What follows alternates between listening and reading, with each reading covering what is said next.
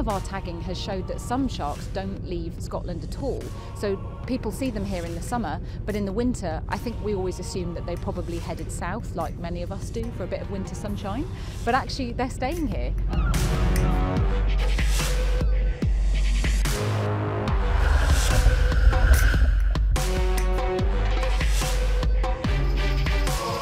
This too.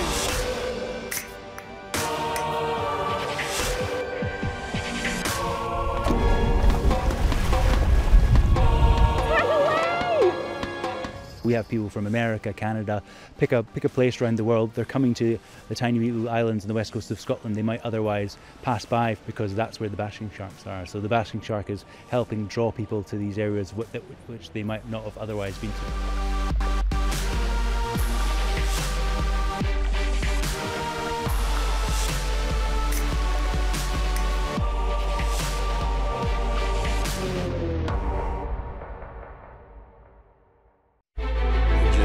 Lift off.